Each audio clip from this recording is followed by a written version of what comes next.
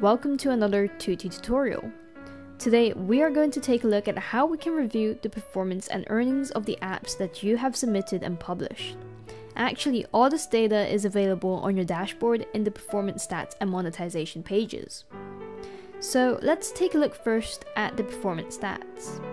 As usual, head over to the Partner Resources portal, sign in, and you'll be taken to the app list of your dashboard. From here, select the performance stats on the left menu, and you'll be able to view all your published apps. Now choose the app that you want to take a closer look at, click details, and this will give you an overview of the performance of that app. You'll see data and figures on users, stores, advertising if applicable, geographical data, devices on which your app is installed, and also transactions.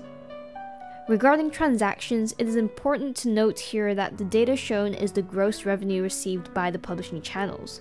Your actual earnings will be after deduction of local admin charges for local store listing, payment gateways, taxes, and other handling fees.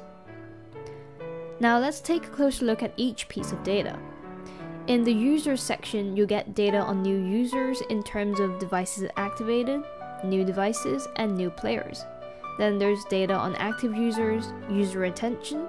In the top right corner, you can adjust the time period you want to view data for, so the past 30, 60, 90 days, or even customize the period to your own needs. Now, in the stores section, you'll get data on the different stores in terms of users and earnings. The advertising section will give you data on impression numbers, video plays, and click-through rate. The geo section shows you the data and proportion of users in each Chinese province. You can view this data on a map or in a chart in a table, and likewise for data on active users.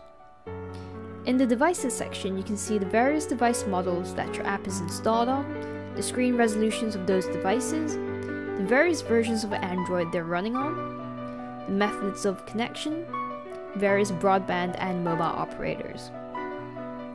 And the final section, and arguably most intriguing section for you, is transaction data. This shows you the total value of transactions, how many users have paid, and the frequencies of payment. So now that we have looked at everything under performance stats, let's move on to monetization. And the first thing you see is your account balance. This is displayed in both US dollars and in Chinese yuan. And just a few steps are needed to withdraw money and check previous records. So click withdraw to take out money, and you can either take out the whole balance or you can specify amounts that you'd like to take out. But the minimum amount you must take is $100, and you must always have $10 in your account to keep it active. You can settle the amount through your bank account or your PayPal account. Usually for small amounts you would go for PayPal and large amounts through the bank. And once you have confirmed the amount to withdraw, double check that your bank or PayPal details are correct.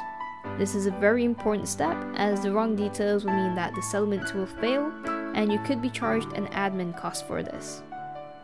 So once you have checked all the details, tick the verification box and click submit. And you'll see a summary of the settlement request that you have just made. So check the details once more, tick the agreement box, and press confirm.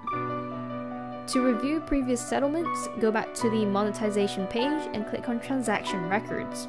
All of the records are listed here, and you can refresh the page for up-to-date data and also print out the details for your own accounting records. And that's all there is to performance stats and monetization. It's just that simple. So I hope you found this tutorial useful. Thank you for watching, and I'll see you next time.